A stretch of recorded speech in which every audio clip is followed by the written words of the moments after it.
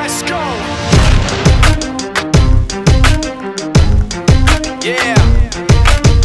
For those of you that wanna know what we're all about, it's like this, y'all. Come on. This is 10% luck, 20% skill, 15% concentrated power of will, 5% pleasure, 50% pain, and 100% reason to remember the name.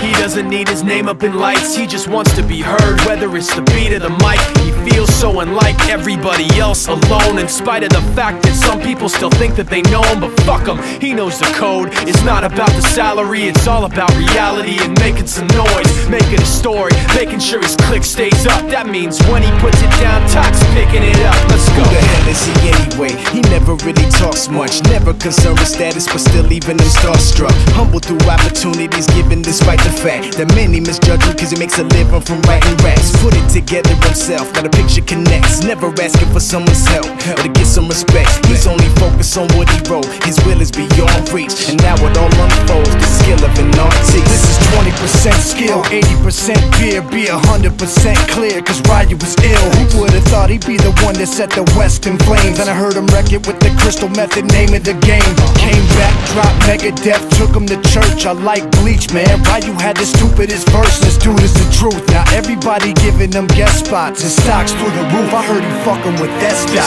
This is 10% luck, 20% skill, 15% concentrated power of will, 5% pleasure, 50% pain, and 100% reason to remember the name. They call him Ryu, he's sick and he's spitting fire. And Mike got him out the dryer, he's hot. Found him in Fort Minor with Top, but a fucking nihilist porcupine. He's a prick, he's a cock. The type women wanna be within, rappers hope he gets shot. 8 years in the making, patiently waiting to blow. Now the record with your notice taking over the globe. He's got a partner in crime, his shit is equally dope. You won't believe the kind of shit that comes out of this kid's throat.